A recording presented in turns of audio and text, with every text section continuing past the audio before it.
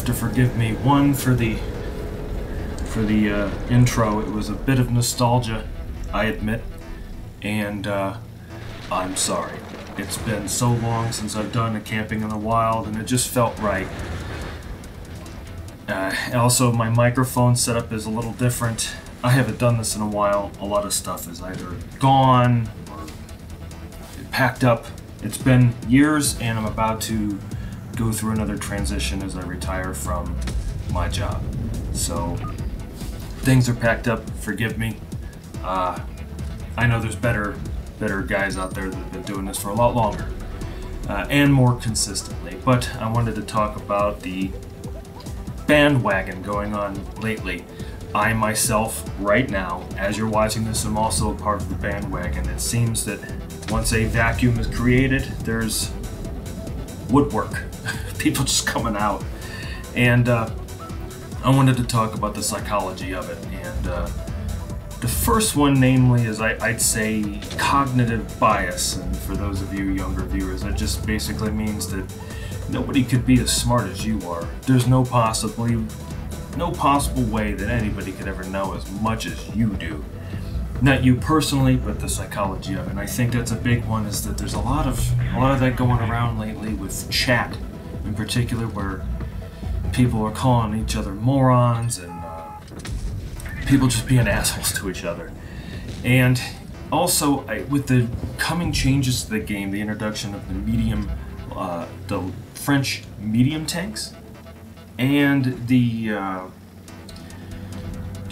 changes, the moving numbers around in stats. So like if the turret loses armor, the tracks gain durability, it's just useless. There's a lot of nerfs to tanks that don't need it. The Chieftain Mark 6 is what, losing a good gun and gaining hash for some reason.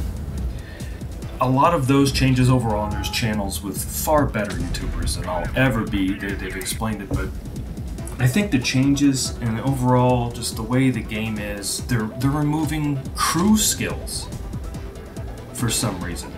And so all the crew skill grinds we've done, all the gold we've spent to just skip past that, that's all gone. And remember 3.8 with spare parts, remember 5.5 with the nerfing of the low tiers to mitigate seal clubbing, and I really think it was to get kids and stuff to tier 10 faster, and that's where we are today.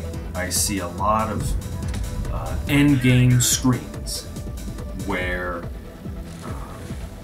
you'll see the battle results and it'll be 40% or 43%, but they're the ones raging in chat telling you how stupid you are. And I think that's why I was glad that I was gone from the game from about 2020, earlier. I did a museum tour in 2018, and then after that, I was gone. And to come back to the state that it's in, I think that's why there's a big vacuum in YouTubers, and I'm glad to see Bushka back more frequently, because we need fewer arrogant people, and we need more consummate professionalism, I think. And I'm hoping to see more of that as people come out of the woodwork, as I said, and fill the gap that we're seeing this past week. That's really all I got. So until next time, I'll see you guys out there.